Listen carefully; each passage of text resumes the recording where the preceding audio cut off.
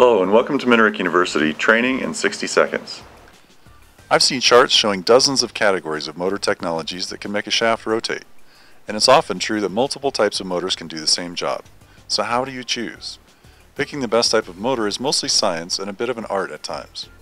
There are, of course, a multitude of uses and users for motors. As such, the motor industry is somewhat divided into market segments. Hobbyists, office, and medical equipment use physically small motors, often palm-sized or smaller. Residential and commercial markets max out around 1 to 2 horsepower for appliances and tools.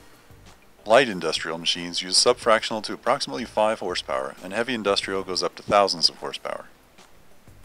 While motor sizes may vary greatly, each technology performs uniquely, which often makes the choice obvious.